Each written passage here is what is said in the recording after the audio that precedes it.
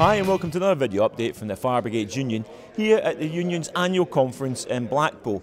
We're at the FBU Lifelong Learning stand with Mark Dunn, one of the coordinators. I mean, Mark, why have you set the stand up here? What's your focus for delegates? Yeah, our focus for annual conference this year, Tam, is to publicise the work of the FBU, get our project support organisers involved, talking to all the delegates, the officials, the reps, the head office officials, and letting them know what a good deal it is for FBU members and the benefits of lifelong learning.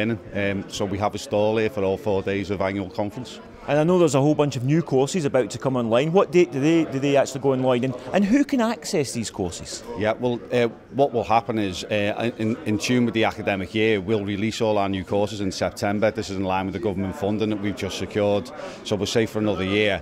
In terms of access for the courses, basically any fire service employee, any FBU member, friends and family, they're all welcome to come and do our courses. They're all distance learning courses, so they're designed around the fire service shift systems. It means that they don't have to go to college, they don't have to go and see a tutor every week. They're very flexible in how they work, but they're nationally accredited qualifications, so obviously they're great for FBU members to use both inside and outside the work. Now, Mark, I know all of your courses have been successful, but one in particular really has taken off. You've got it there, and this is about firefighter fitness, isn't it? Can you tell us about this? It is, yeah. So what we've been running, I'm successfully running now in 25 fire and rescue services. We're running a personal training level 3 apprenticeship, which is a mixture of level 2, level 3 personal gym instructing and personal training.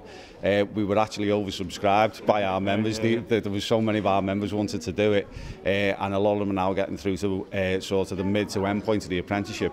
It's hard graft, it's 18 months of study, it's 70% academic, 30% in the gym, so we need to impress that upon our members. But we've gone from strength to strength, and we've now got a second cohort of firefighters taking place in London and Dorset and Wiltshire who are doing the apprenticeship, so it's going really well. And just quickly, for the last, what's the website where members can access that? Yeah, it's www.fbueducation.org, and we'd encourage everyone to go and visit that website. Thanks very much, Mark. For more updates on that, and indeed everything else we're doing, you can go on our website, and our website is www.fbu.org.uk. You can also follow conference business specifically at Twitter. We've got a special hashtag, and that's hashtag FBU17. Thanks very much, Mark. Cheers, Dan.